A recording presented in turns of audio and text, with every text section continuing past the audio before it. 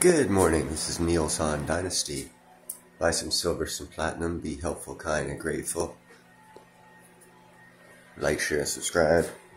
A couple days ago, I did a video on the Russian Supreme Court calling the Azov Battalion of Ukraine a terrorist organization and putting all of the prisoners they have up for, to be shot dead, right? And, that's the BRICS nations all agreed. They followed Russia. And I was like, is this going to be a trend? All the BRICS nations following the Russian Supreme Court. And I'm like, okay, well, we're fixing to find out, I think, because South Africa, for which I report to you guys, that is one of the two main miners of platinum, for which I very much love, is now experiencing some problems, and it's part of the BRICS nation thing, and I'm wondering how extreme they're going to get. But anyhow, give you a little show here.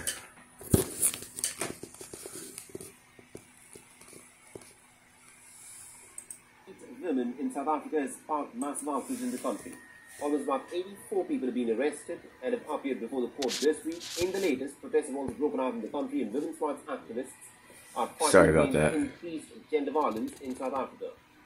The 8 victims were raped when they were on a music video shoot near a mine dump in Krugersdorp, a small town west of Johannesburg. A gang of gunmen then attacked the cast of this group while they were preparing the set. The police blamed illegal immigrants who work in the mines, while all suspects were arrested and put on trial. None has been charged. A group of protesters gathered outside of the court demanding swift justice as agitation or the mass rape has intensified. There are also angry protesters who are hunting down illegal miners, sealing makeshift shafts, and also burning down homes. The police has retaliated by firing stun grenades from a helicopter to try and disperse the crowd. Okay. Interesting here.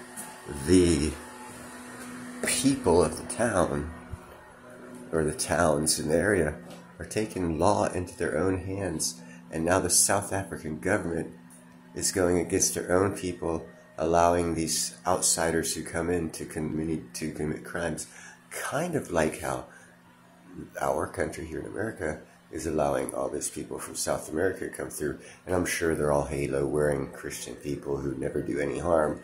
But if I look at the MS-13 and N-14 group of gangs coming out of there in tattooed faces with their teardrops, I'm pretty damn sure, along with the 6 Marines that tried to smuggle in a freaking sniper to kill the president, I'm pretty sure we have a lot of crap coming through our borders too.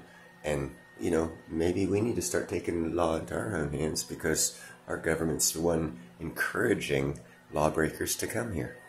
Just a thought. I'm not saying do it. I'm just saying it's happening in a BRICS nation where Russia is in control and Russian law. And they're pretty severe. And this is happening. So just imagine how severe it's going to get here, is my perspective that I'm saying. I'm not saying do it by any means. You guys have a good evening.